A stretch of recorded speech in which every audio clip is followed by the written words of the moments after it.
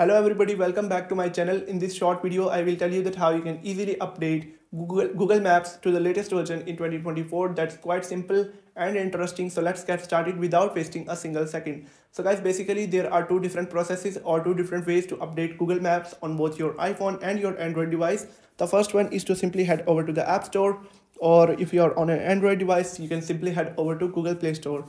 And then you will have to search for Google Maps. And once you have searched it, you can simply tap on it, and if it says update, you can tap on update and your Google Maps will be updated to the latest version. But if it says open, so technically your app is updated to the latest version, but you still don't have to access to the latest feature, or you are facing some bugs and glitches. All you'll have to do is to tap on settings and tap on general and then tap on iPhone storage.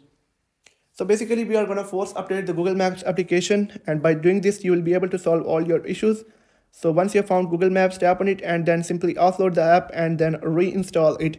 Basically reinstalling the app will fix all the bugs and glitches, and you'll be able to get all the latest features, and your app will be updated to the latest version.